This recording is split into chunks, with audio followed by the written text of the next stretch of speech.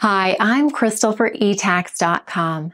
The W-9 tax form is an Internal Revenue Service (IRS) tax form that is used to request a taxpayer's identification number (TIN) from an individual or business. The form is used by businesses or organizations that are required to report certain payments made to independent contractors, freelancers, or other types of self-employed workers to the IRS. The W-9 form requests information such as the taxpayer's name, address, and taxpayer identification number, TIN. The TIN is typically either a Social Security number, SSN, for individuals, or an Employer Identification Number, EIN, for businesses.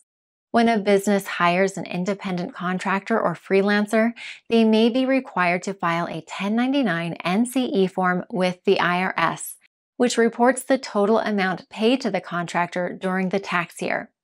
Before the business can file the 1099 NCE, they must obtain the contractor's TIN by requesting that they fill out a W-9 form.